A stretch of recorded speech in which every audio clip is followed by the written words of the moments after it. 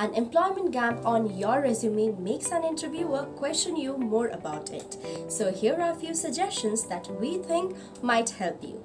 Hello everyone and welcome to our channel Placement Interview with your host Sonia Katraj, and today we are going to discuss about employment gaps. An employment gap on your resume makes an interviewer question you more about it. So here are a few suggestions that we think might help you. Number 1. If you left the workplace to be a caretaker.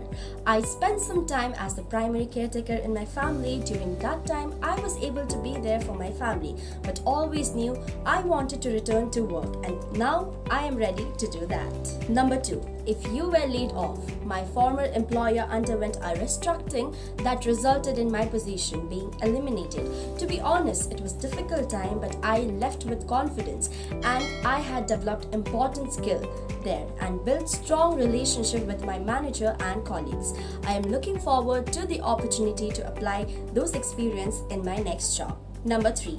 If you were fired. The company and I had different expectations. In reflecting on that experience, I realized there are some things I could have done differently. I learned a great deal and now I am excited about the opportunity to bring that maturity to my next job. Number 4. If you took time off for personal reasons. I was able to take some time off work to focus on myself. It was the time that prepared me to take on new challenge.